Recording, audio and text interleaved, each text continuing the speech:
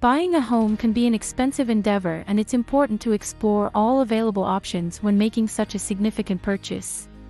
In this video, we'll discuss whether or not there are any incentives or rebates offered when purchasing a home so that you can save money in the process. Tax deductions. One of the most common incentives offered is in the form of tax deductions. Homeowners may be eligible for deductions on their mortgage interest, property taxes, and closing costs if they itemize their deductions on their annual income taxes.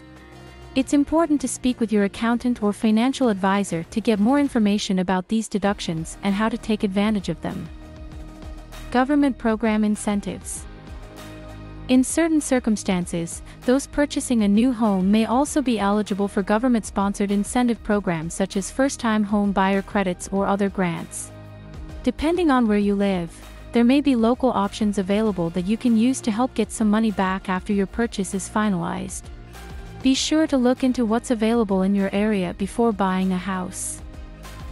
Builder incentives. Lastly, if you are in the market for a newly constructed home, many developers offer incentives such as free upgrades or discounts off the asking price.